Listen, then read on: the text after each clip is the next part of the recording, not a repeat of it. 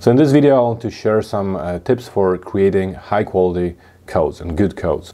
So first I'll explain what I mean by good codes and high quality codes. Then I'll share 4 pieces of advice, and I'll show you some examples from an NVivo dataset that I'm using, as well as show you some examples of codes that I just don't think are good. So first let's briefly define what I mean by a good code. So as I explained in another video, so you should be able to see it on the screen now, the purpose of coding in general is to generate good understanding of the data. The purpose of coding is to create a kind of a table of contents. Essentially, that's what the list of codes should be to you. A table of contents that will help you understand your data to the extent where you can reflect on the findings, understand what the data is telling you in terms of your findings, and based on that, develop your themes. Therefore, following this logic, a good code is simply a code that will help you understand your data. And I also often repeat that essentially a good code is just a code that makes sense to you. That's why I very often say don't worry about the wording. As long as the code is clear to you and makes sense to you, you should be fine, because you won't be evaluated based on your codes. You'll be evaluated based on the final product, and how you got there is your business, so to speak. So you could argue, of course, based on what I just said, that how can somebody call a code a good code or a high quality code or a poor code? And you're right, like I said, there is no universal set of guidelines, but there is some advice based on my experience, some advice that I believe will simply help you save time, will help you avoid situation where you're wasting time. You created your codes and then you're looking at them, you don't really know what they mean. They don't mean much to you, and you're basically wasting your time going back to your data. So that's what I mean by high quality codes, codes that will help you develop that good understanding relatively quickly. So the first characteristic, and this is something I've said so many times before in my other videos, and also if you've spoken to me personally, you know that that's one of the first things that I usually say. Your codes should be descriptive. They should be descriptive. They should not be some abstract concepts. They should not be single words ideally. Of course, in some situations a single word may make sense, but generally they should not be something short and abstract that doesn't make much sense without any context. Instead, as I often say, your codes should almost be like little summaries of what somebody said. Therefore, as I said, they should be really descriptive. So now I want to show you an example from the data set that I'm using. It's a sample data set that I use for presentations, and you can see some example codes here. So you can see that they are in fact descriptive. So here, for example, it's a data about teachers' experiences. Here, for example, school reputation being more important than the students' or teachers' well-being. As you can see, it is very descriptive. It's a full sentence pretty much reflecting something that certain participants said. Or here, leadership influences the overall quality of the teaching experience. It doesn't just say leadership. It doesn't say leadership, because leadership, there are so many things, and I'll come back to this point because my 4 pieces of advice essentially are really centered around similar topics. So it doesn't say just leadership, in which case after I created 50 or 100 or 200 codes, I wouldn't really know. It doesn't get me closer to understanding my data if I see leadership among, you know, the 200 codes. Here I see that leadership influences the overall quality of the teaching experience. I know exactly what was said in that instance. You can see other examples here. Staying in the job just because there is nowhere else to go. Affected health as a result of stress and workload. So again, I know exactly what this extract is about. It's not just about health. If I just called it health, it could be all kinds of things. This one is specifically about affected health as a result of stress. So as you can see, this is an initial. If you want to understand more about the process of coding, feel free to watch my other videos. This is of course the initial stage of coding. It's not these are not themes, and I would not keep them as in this form in my final thematic framework, but initially, as I'm exploring the data, this is the kind of codes that I want to see. This, as I said, will help me understand my data, as well as from a more methodological or theoretical or academic perspective. This helps me minimize bias and therefore increases validity, because again, I'm simply describing what they said. I'm not using my judgment, not yet. I'm not using my interpretation. I'm not using the previous knowledge. I'm not using some concepts, some theoretical concepts, abstract concepts from the literature to describe what's being said in this passage, but rather I'm simply describing, like I said, summarizing almost what somebody said. This means that researcher bias is being minimized. And this directly leads to the second piece of advice, which is very related and very similar, because like I said, it's all essentially about being detailed and being clear. The second piece of advice being to have codes that reflect the content of that code, explain the content of that code. Here what I mean in particular is that you want to avoid codes such as, for example, how people feel about teaching. If that was the name of the code, how people feel about teaching, you're reading an extract, you're reading the interview and somebody is talking about feelings towards teaching, and you're coding that as how people or how she feels about teaching. You don't want to do that, because all you know later as you go through your codes, all you'll know is that yes, there is something about how people feel about teaching, but like I said, the whole purpose of this process is for you to really know what's in the data, not just know vaguely what's what kind of topics were discussed, because I'm sure you know that already because you develop your interview guide and you conduct your study. So having such codes doesn't really get you any closer to understanding your data. This is in fact a very common situation, very common problem that I see among my students. I see you show me these coding frameworks when we meet, and this is a very common problem. So it kind of makes sense. I understand the logic, and even in some cases, so again, as I said, everything is subjective and flexible when it comes to analysis. In some cases, and even in one of my courses, when I talk about data analysis, I say that there is such approach. I called it coding chunks, where you may in fact kind of first try to loosely classify, categorize your data into these general categories, and then come back to these codes and break them down further. So yes, in some cases this may be helpful, although I would say that still more often than not, like I said, it will, in the long run, it will simply waste your time. So especially if you have lots of data. If you had only 5 codes, if you had a very limited data set, and you first started with, for example, codes such as general challenges or advice, this kind of thing, and then you plan to go back to that and break it down further, in some cases that would be okay. But imagine having 200 codes or 300 codes and seeing codes such as the ones that I just mentioned. So just something that says opinions or challenges, without actually listing these challenges. It doesn't really get you any closer to exploring your data. So here again I want to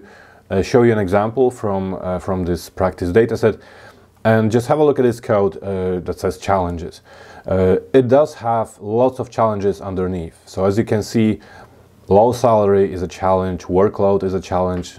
Just to remind you, it's about teachers' experiences, fear of losing the job. Again, they are quite descriptive, although some of them, just like I said before, workload obviously is a single word, but in this case it makes sense because it's here in my challenges category or group of codes. So but I do actually list the challenges. Now imagine if you only had this and you just saw this code, challenges, and that's all you know. As I said, as I often explain in these situations to my students, looking at this, all I know is that there is something about challenges, but that's not the point. Like I said, the point is to understand exactly what's being said in the data.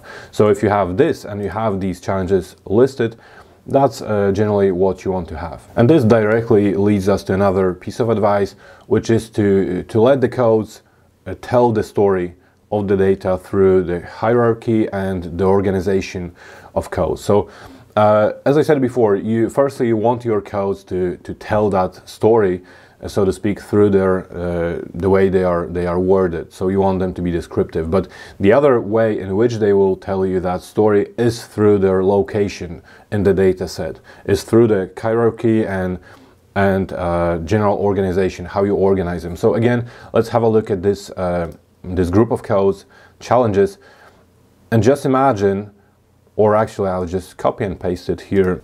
This is something that I see again a lot, and very often when I help somebody fix their data set, there are little fixes that need to be applied, and very often these fixes include just creating such categories. So if you look here and you just see this workload, you don't really know what this means in the context, in the broad context of this study, if you just see it here.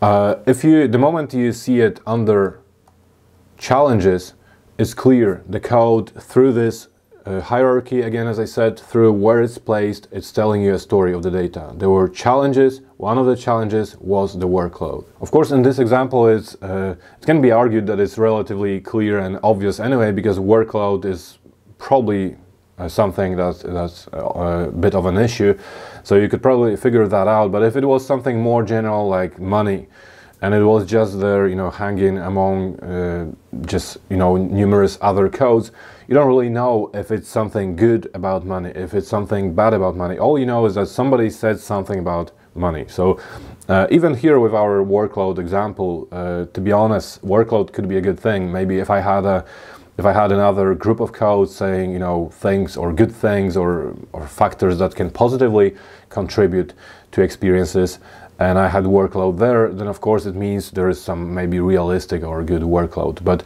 if it's just there among the codes, like I said, all you know is that something was said about workload. So through this organization, through placing the codes in a category or under another code, you let the codes tell the story of the data. And the final piece of advice, and it's something I recently recorded a full video about, so generally, and also something that all of these tips that I shared so far kind of lead to, have lots of codes, lots and lots of codes. As I said, I won't be going into detail. I have a whole separate video about this, but it's always good to have lots of codes. The only problem, the main problem, if there is ever a serious problem during our conversations with my students, is when they don't have enough codes. Very often they have lots of codes. As I said in that video, I've seen datasets where there are 700 codes. Recently I saw another one which is even bigger of a dataset. I saw, I think, 2,000 or 3,000 codes, which admittedly can be challenging when you try to minimize that number of codes eventually, but I would still take this over not having enough codes. If you don't have enough codes, you're just not going to understand your data. There is a high probability that if you don't have enough code, if you don't have many codes, you probably coded very general and abstract concepts and categories, which again is not a good thing. So yeah, you want to be detailed and you want to have lots of codes. This way you can really understand your data. So this is what I understand by high quality codes. And now finally, I promised to show you some examples of bad codes. So let's have a look at poor codes folder. I just created them, so they are just for the purpose of presentation, but let's just quickly go through these codes. So feelings about teaching. So this is exactly something that I explained in this video, and I believe that now you understand why this is a problem. Feelings about teaching. It doesn't really tell me much, apart from there is something about feelings about teaching, but how am I supposed to come up with some conclusions, with some understanding, with some findings, if all I know is that somebody said something about feelings about teaching? So ideally, if you do have this kind of code, of course, you want to break it down further. So you want to have something like this. So feelings about teaching, and then hates this, hates teaching, and loves teaching, and things like this. So this makes more sense. Or let's just delete these quickly. Or if this was under another one, so let's say factors influencing the experience of teaching, and then we had feelings about teaching there. Again, it makes sense. So this relates to my point about the hierarchy and where you put codes. However, if it's just by itself and it just says feelings about teaching like it does now, it doesn't really help us. Like I said, it doesn't get us closer to our theme. So what happened to her in her first job, again, doesn't say anything. I still want to know what happened. So it doesn't really help me at all.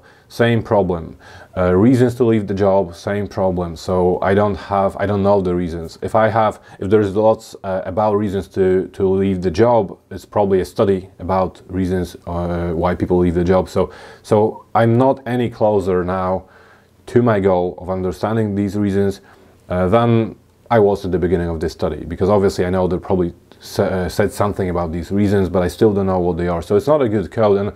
And money, again, just like I said before, money can be a good thing, money can be a bad thing, it can be a factor that influences something, can be something that somebody is lacking or in need of. So it doesn't tell me anything. All I know is there's something about money. So I hope you understand now why these are not good codes.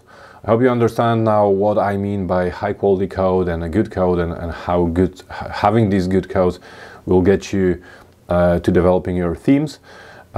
If you learned something new, please like the video, leave a comment, and tell me about maybe your strategies or your ways of developing good codes. Like I said, it's just the guidelines. This is not a universal rule or a universal truths that I shared in this video. It's just what I believe, based on my experience, what helps us to develop a coding framework that gets us to developing themes. But if you have your own reflections on this topic, I would love to hear them in your comments. Also, if you need support with your codes, feel free to reach out, feel free to explore the options of different tutorials that I offer. And one of the things I do is, as I said in this video, look at my students' codes and try to support them, try to move them forward, or try to unblock the process, because that's another thing that often happens, that you have your codes and you don't really know how to move forward. So feel free to explore these options. Otherwise, just watch the free content that I have on my channel, and like I said, feel free to comment, ask me things in the comments. I'm always happy to respond.